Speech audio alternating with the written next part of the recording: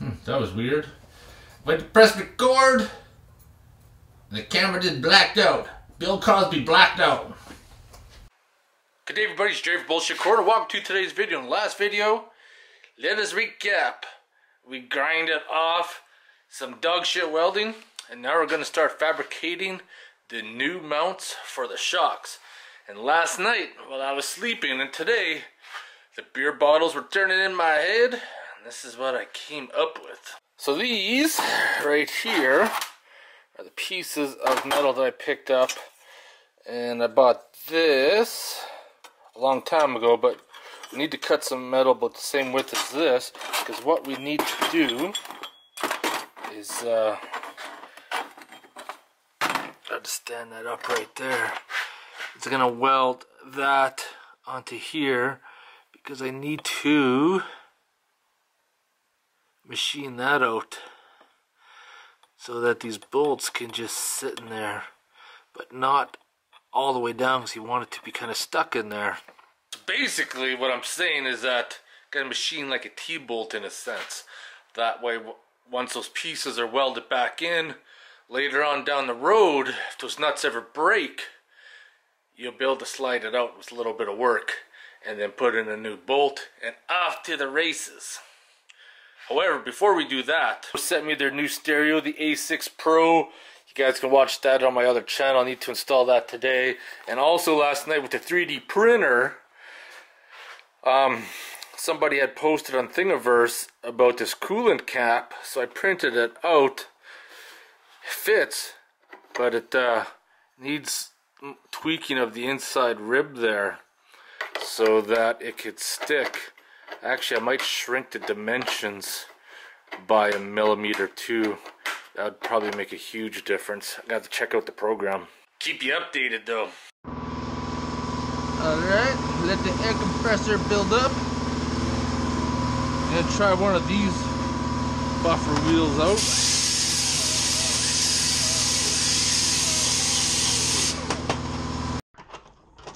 Gonna mark these out. I'm gonna need 4 of them.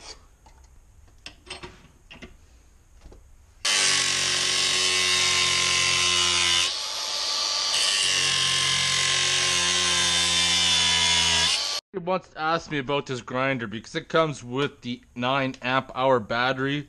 It needs to get thrown on the charger here. Toss it on the rapid charger. And it's gonna start making all sorts of noise for some reason. Dudes, I got this no-name battery we're gonna throw on the grinder and see how well it's gonna cut a piece. See if we can kill that battery in one shot. Alright, see what's gonna happen. Need to tighten up the device a little bit.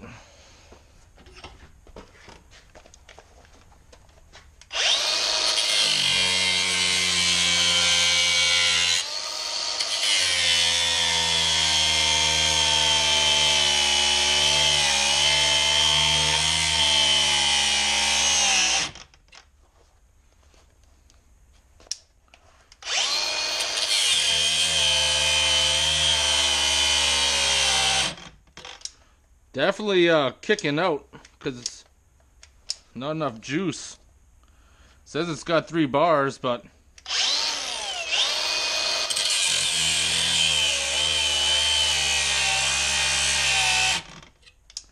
holy. So I guess you know what happens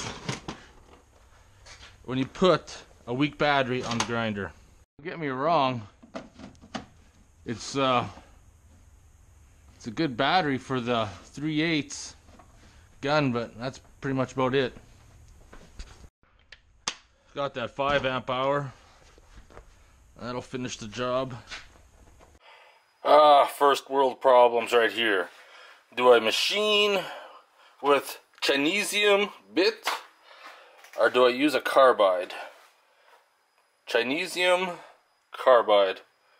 Screw it. I got enough of these Chinese bits coming out the butt. Let's machine with it. Why is the 3/8 in the 1/2 inch? What the frick is going on? How does that even happen?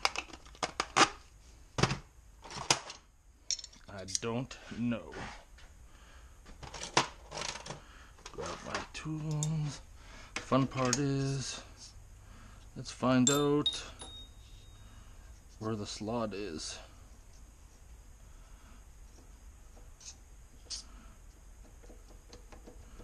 Where are you?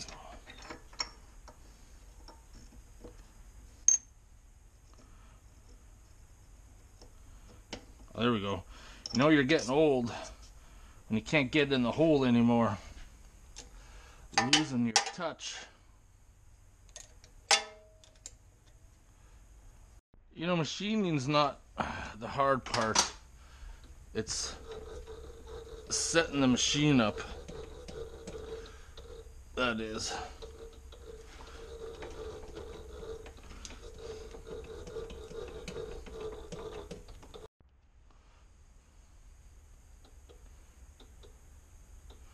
Bring that down, it touches.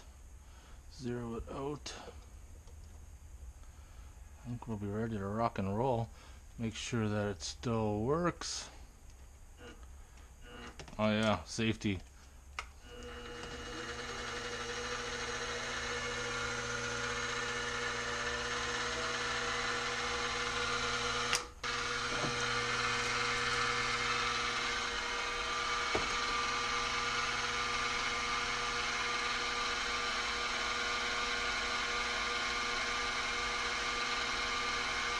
Let's go for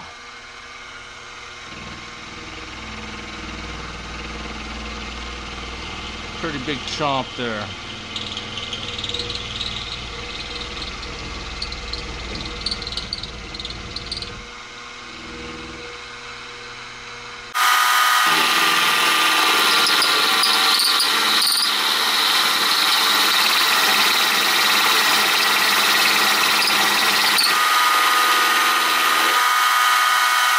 That's it. Shut her down.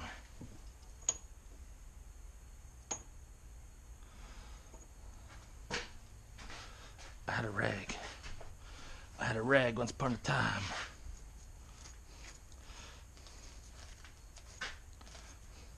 There we have it. 4 beautiful pieces. Got the first one machined out. 4 more to go. I was knocking these China bits, but they're super cheap. They work pretty good for my purposes. Those are all cut. Now tomorrow, we're going to cut these pieces, machine the slot that these will slide on. These next pieces of the stem bar will be cut a little shorter than that because we're going to weld them on top. Machine the surface so that we can have the bolt slide in and out but can't come out. And then we'll be set to weld those back in the Jeep. As soon as we get that done, put the gas tank back in, rust proof it beforehand, and then we can move on to other things. Sooner we get all this shit done on the Jeep, sooner we can start working on the Cummins 4BT that's just been kind of sitting here lonely, getting covered with stuff.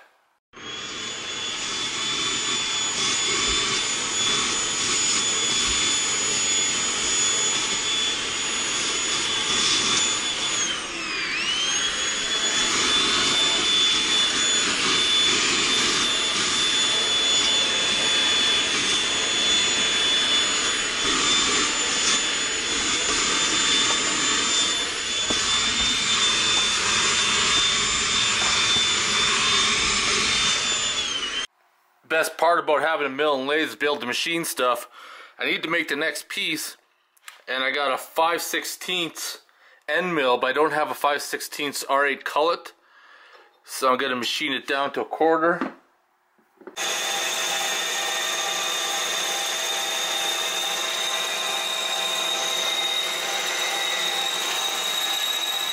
Feed her in nice and slow.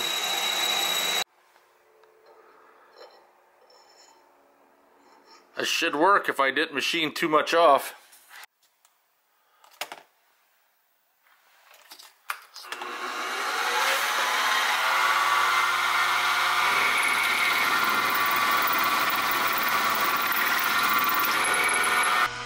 This should pretty much,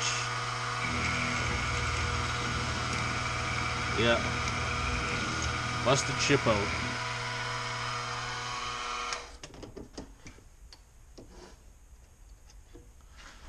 Yes, sir.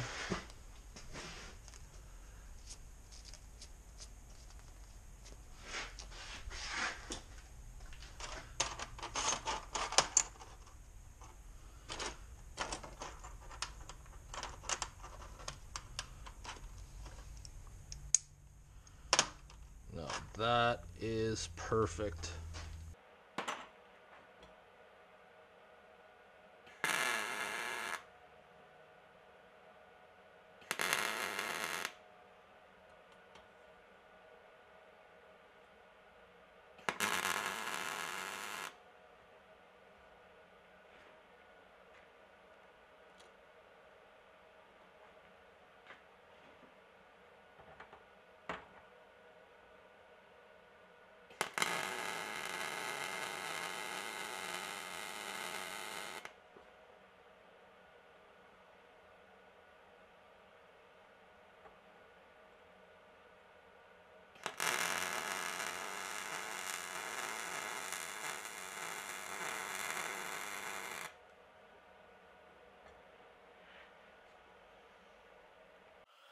There we are, looking good. I'm gonna clean these ones up a little bit, and then we'll be good to go.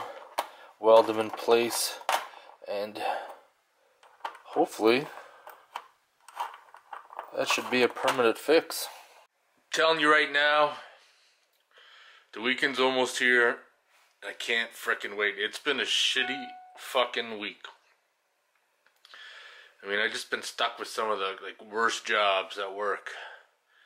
I mean, one's not like a brutal job, it's awkward and it's time consuming, is doing the oil pan and a bed pan at work on a Ford 2007, I believe, F350 6.0 diesel. And if you had a hoist in the air, it'd make things a whole lot easier, because then your suspension's already raised, and then you could just like jack up the front end, and or not jack up the front end, but you could jack up off the harmonic balancer to lift the engine up to get at the bolts. But when you're on the ground, I had to hook up a crane to the lift hooks. I lifted up the suspension, put some jacks under it, blocked it up, and then you're trying to like laying on the ground and you're reaching with your hands all gimped up like this. It's not a very fun situation, I'm going to tell you that right now. That's where sometimes having a hoist will be the ultimate tool. Not in this garage though, way too small, but I can see lots of times where it come in handy. Just, you know, sometimes you just gotta struggle through it. Now it's time to fit it up. I'm gonna fit one each shock, and then we're gonna tack them into place, remove the shock and weld it. Kind of see how the end product is gonna look. Clean them up a little bit, put some zinc paint on the backside. So now we're ready to tack it into place, showing you guys how it's going to fit up, how it's going to look. A little bit of an overhang right here. If you really wanted to, you could cut that down, but I'm not going to be too concerned about that. The only thing I'm going to do, weld it into place, so if I ever have to, I can remove it. Let's get it set up.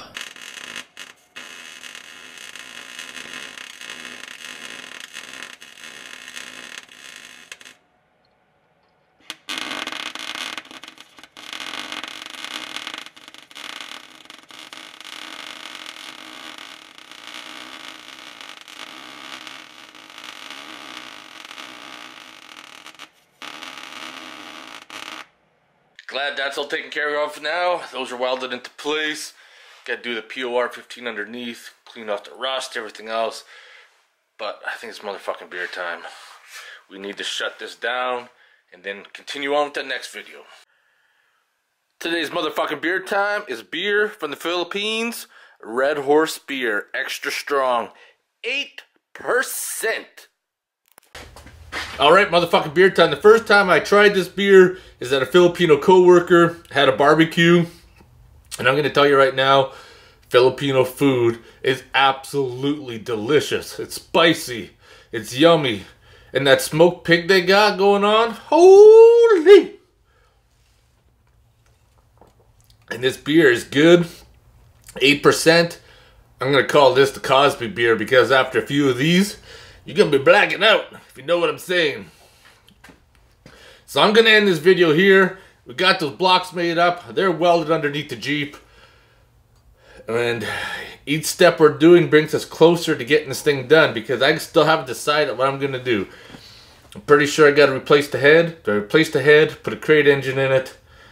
I don't really want to spend a whole lot of money in this Jeep. I just want to fix it up, keep it running for a few more years. I don't know what's going to happen yet. Anyways, motherfucking beer time. Red Horse. And I'll talk to you guys later.